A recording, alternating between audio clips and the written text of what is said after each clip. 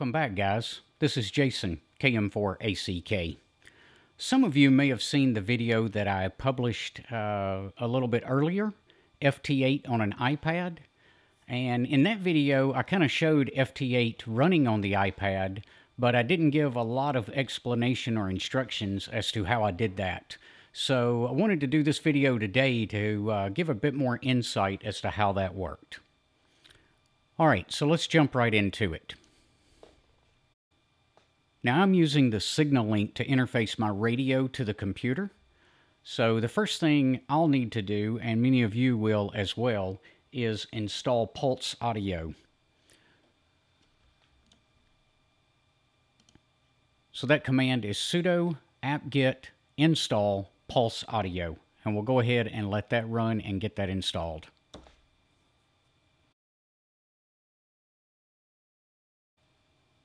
All right, now that that's finished up, let's just clear the screen and let's head over to SourceForge so that we can go ahead and download the FT8 software. All right, we'll go ahead and grab the release candidate software, so let's click into that folder, and I'll leave a link to this web page in the description below. And let's look for the one for ARM HF, and we'll just right-click and copy that link address. Head back over to terminal, and we'll use the wget command and paste that address. Now for some reason it's getting this download right here when I copy and paste that, so we'll just take that download off. We don't need that, and leave the rest of it. Go ahead and grab that file from the web server. Alright, so now you can see the file listed here. I'm going to go ahead and copy that file name, and let's use dpkg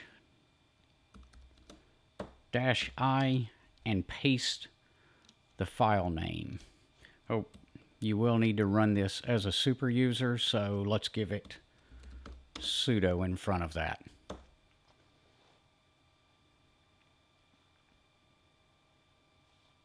All right, now this is what I expected. So it looks like we've got some dependency problems that we need to work out. One of the simplest ways to work that out is to run the next command, which is sudo apt -fix-broken install. And let that run, and that should take care of grabbing the dependencies that we need to finish up the install.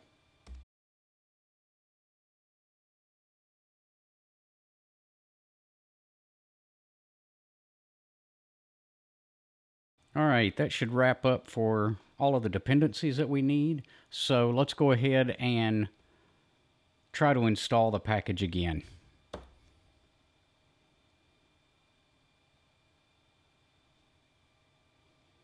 All right, looks like that got it. So we'll just minimize this. And I'm just going to double check and make sure that, yep, right there it is. Perfect, under sound and video this time. All right, so we need to do a quick reboot before we do anything else. As soon as the reboot is done, I'll be right back with you guys. Okay, now that the reboot is complete, we need to run one more command before we start the FT8 software. And that is start-pulseaudio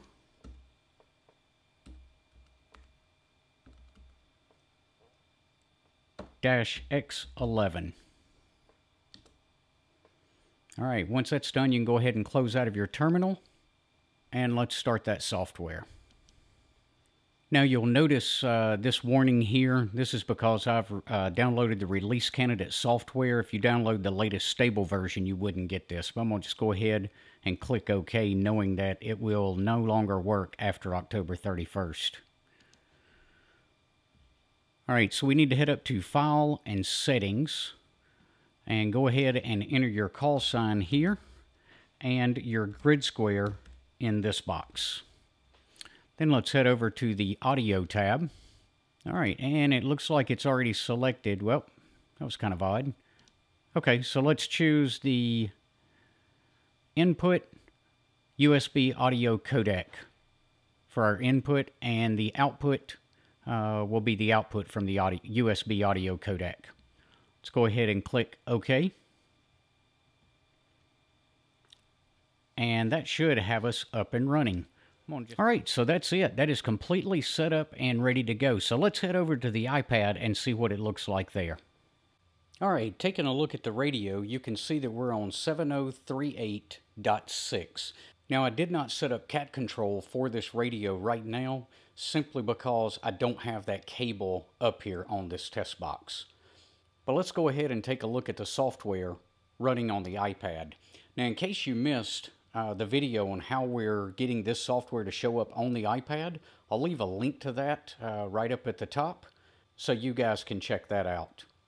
And for the testing today, I'm just going to run the whisper mode. So I've already set the mode to whisper, and I'm going to enable transmit and tell it to transmit next. And then after that is done, we'll go ahead and take a look at the web and see where all the signal was heard at. Running 5 watts over 40 meters.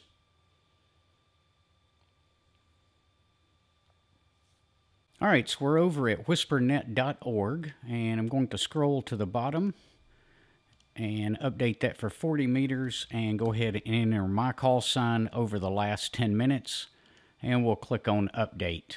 Zooming in, you can see over 40 meters in the middle of the day. It's about 1:30 in the afternoon when I'm recording this, and you can see that it was heard pretty much all over the eastern half of the United States, and even one station out a little further to the west in Utah. All right, guys, hope this helps you get FT8 and Whisper up and running on your iPad, and we will see you guys on the next video. 7-3.